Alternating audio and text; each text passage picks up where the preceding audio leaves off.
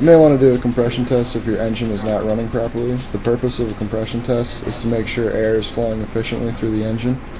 You may be able to hear the engine misfire while you're driving or while the car is at idle. This could be a faulty ring, cylinder, bad head gasket, valve problem, or any other kind of compression leak. A compression test would prove a compression leak and you would be able to help you diagnose the problem.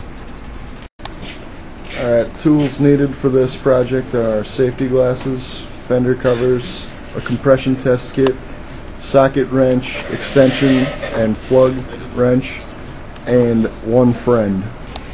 Before you start the test, look up online manufacturer specifications for compression for that particular car and engine.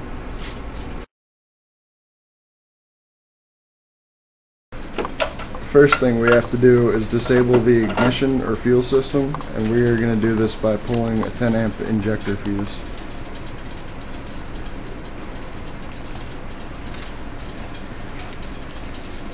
To disable the ignition system, we are pulling the harness plug out of the coils. Next, we're going to want to remove all the plug wires and plugs. The reason for removing all the plugs is so the engine cranks over easier when doing our compression test. Once the final plug is out, we can go ahead and install the tester on the first cylinder. Ready?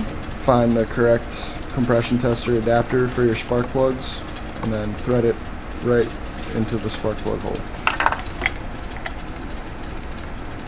Okay.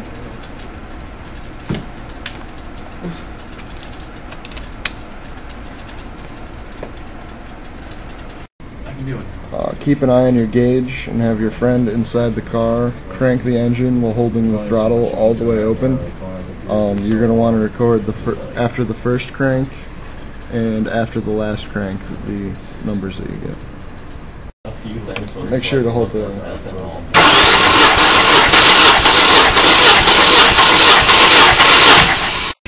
Crank the car until the gauge stops. This should be after 5 or 6 cranks. Good. Repeat this same process for all cylinders.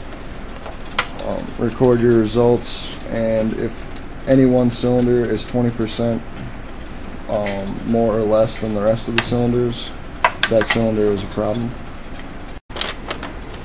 After you finish doing the compression test for all 4 cylinders, compare your results from the numbers you got. If any one or more than one cylinder is below the pressure of the rest of the cylinders, it's a possible problem.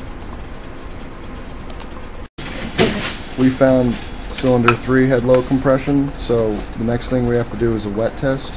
Squirt a little bit of oil down the spark plug hole and then reinstall your compression tester.